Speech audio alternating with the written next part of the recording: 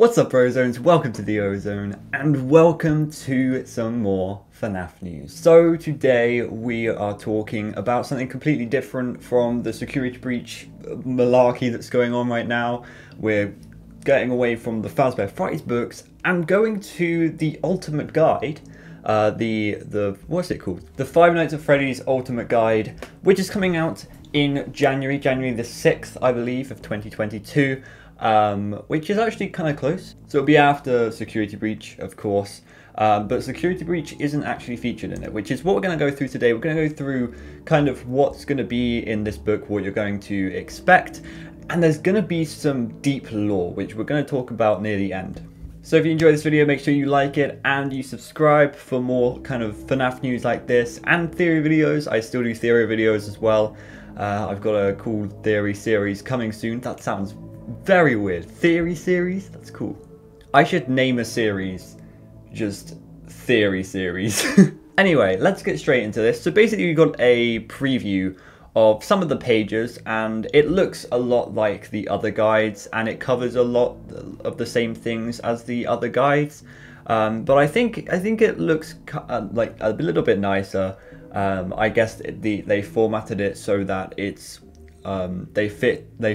they fitted in a lot more in a lot less space. So we got a table of contents, and this is really cool that we've got this, because now we can see what's going to be in the book. So chapter 1 is Five Nights at Freddy's, and that is 10 pages long. Chapter 2 is Five Nights at Freddy's 2, and that is, my god, my eyes are not letting me see the small numbers. 14 pages long. So chapter 2 is longer than chapter 1, which you'd expect. FNAF 2 is a bigger game than FNAF 1. More kind of secrets, more animatronics, more mechanics. Chapter 3 is about Five Nights at Freddy's 3, of course. 16 pages long. So I wouldn't expect that, really. I guess there's more mini games and more lore in FNAF 3, so that's going to be kind of interesting for them to go through again. I am hoping that this book will cover kind of lore aspects, because that'd be kind of cool. We have had that in the past, but hopefully they will kind of lead us more to a few theories, and that could come in the Fazbear Frights section as well. Five Nights at Freddy's 4 is chapter 4, and that is 12 pages long, which is weird. So for some reason, FNAF 3 has more pages than FNAF 4. And I'm not sure how I feel about that, because FNAF 4 is very unsolved right now. You have a whole spectrum of people who believe different things about FNAF 4, and that needs to be cleared up. It's unfortunate that we've got so little pages on FNAF 4, but hopefully we'll still get some cool information about that. Sister Location is interestingly 18 pages long. No, it's not. 16 pages. I can't do math. Then we got Freddy Fazbear's Pizzeria Simulator, which is 22. Ultimate Custom Night, which is 20.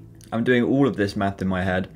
Help Wanted is strangely 30 pages long. I guess that makes sense because there's so many mini games and there's a lot of secrets and there's a lot of collectible items and quite a lot of lore as well.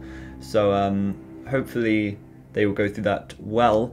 And then the next thing is Curse of Dreadbear, which is cool. They're going to go through the whole DLC. That's 20 pages long. And then we've got Special Delivery, which I expected them to cover because it's literally on the cover.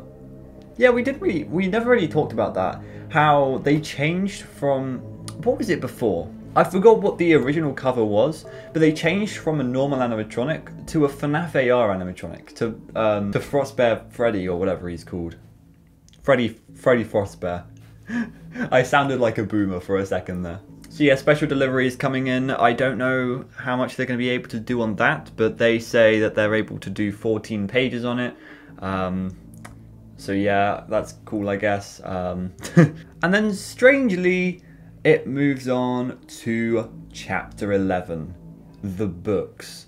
And that is 12 pages long. So I'm assuming that it's talking about the original trilogy, because the next chapter is Fazbear Frights, which is 38 pages long. That is exciting to me because, of course, there's 33 stories, there's a whole Stitch Wraith. So does that mean that each page is going to be a little summary of each story? Or is that just going to mean that we're going to get some kind of brief outline of the Stitch Wraith story with the stories that are canon in the Stitch Wraith timeline kind of described as the timeline goes on? That would be very cool if we got like a timeline of the Stitch Wraith, or the timeline of the Stitch Wraith universe. I would really like that. But it would be also cool if they went through every story, just a little summary and a few theories. I would like that. We're going to skip chapter 13 for now. We're going to move on to chapter 14, which is the last chapter. We don't know how many pages it is because it's the last chapter, you can't tell.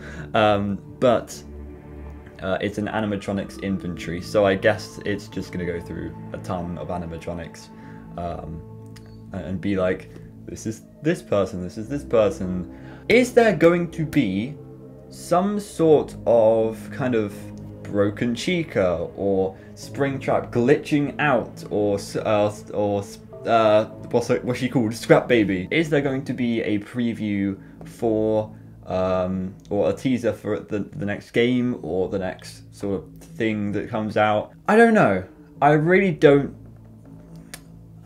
It's really difficult to say, because as much as I would love there to be a new teaser, what can they really do? Because Security Breach is literally releasing like 2-3 weeks before this this book is coming out. So really, people will still be talking about Security Breach, and if we have another image for the next game, then when is that game going to be coming? It's going to be coming in like another 3 years probably. So I don't know if they would do that or not, but it seems very cool. But also, I think it's good to point out that there probably won't be that much lore hidden around there and hidden around the start of the book, because there's chapter 13, and chapter 13, I am stressing, chapter 13 is Fazbear Entertainment Archives. Now, we talked about this when the original description for the book came out. Basically, the Fazbear Entertainment Archives are things that were taken way back.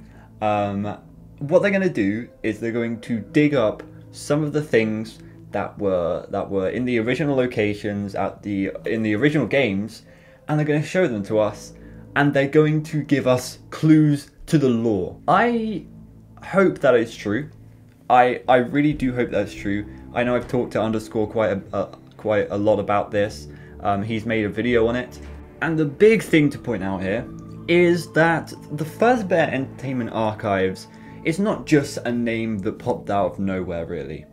The Fazbear Entertainment Archives are what brought us Freddy and Friends on tour. If you look in the description of the videos, it says that they were brought from the Fazbear Entertainment Archives. So obviously these Freddy and Friends episodes were made for children way back in the 1980s. They were literally showing it on the television, maybe showing it in Freddy's. When they put it in the archives, they took it out in the present day for Security Breach or whatever, and it's getting corrupted by Afton.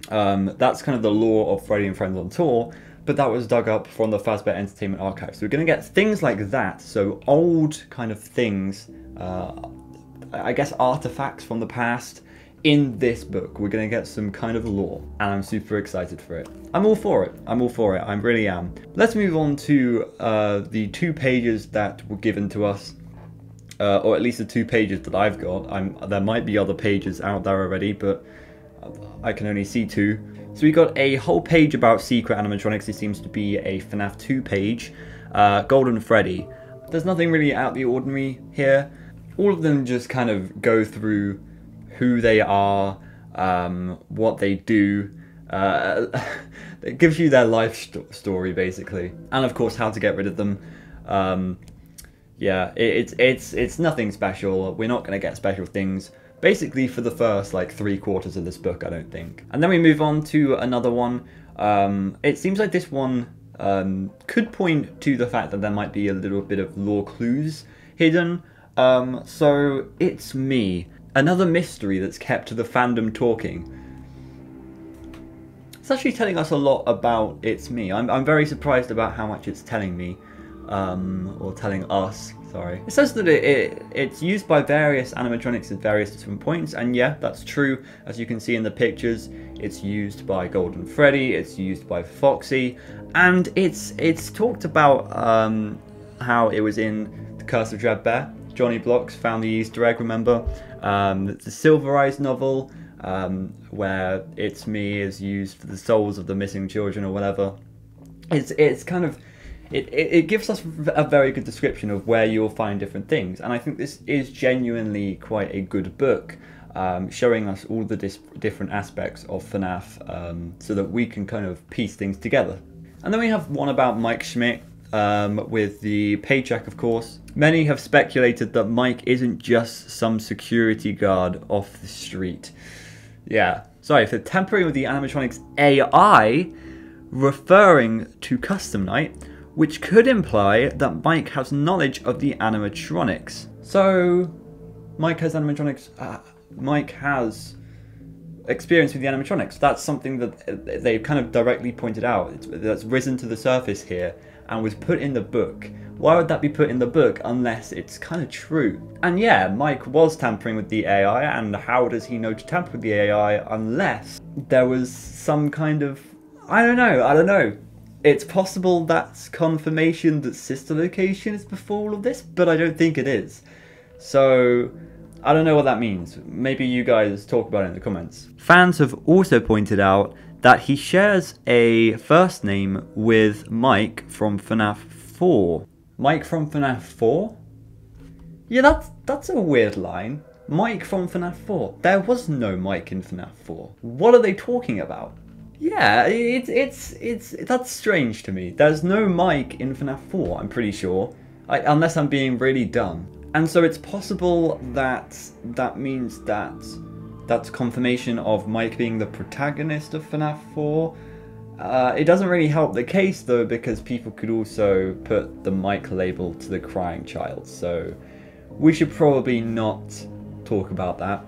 Michael Afton and Mike, the name of the survival logbook. So yeah, that's quite a nice summary of who Mike Schmidt is. But yeah, that's all really that I've got right now. If there are other pages, please send them to me and I will make a video looking at them as well. But those are the three that I have got currently. So yeah, thank you so much for watching. I hope you enjoyed, and make sure you subscribe so that you can see more FNAF news when it comes out. Security Breach is on its way. This is so exciting. Make sure that you play. I will see you in another video. Goodbye.